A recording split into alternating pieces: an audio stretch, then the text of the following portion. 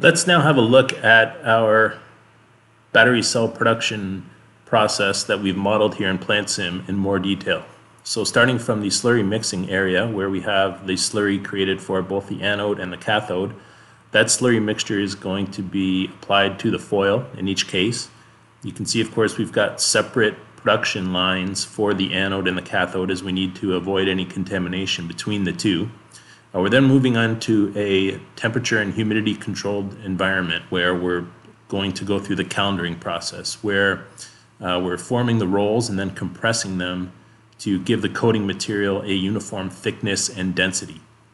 Then on to the slitting portion of the process where these rolls are cut into a number of smaller rolls. We then go through a drying process and then on to notching where both the anode and the cathode materials are cut to the size of the cells that we're going to be manufacturing.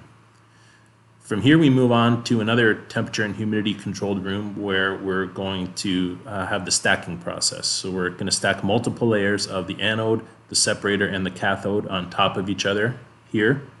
From there we're going to go through a quality check and then on to an assembly area where we're adding the spacers, we're adding the cells to their cases, we're filling them with the electrolyte, and then we're sealing up the cases.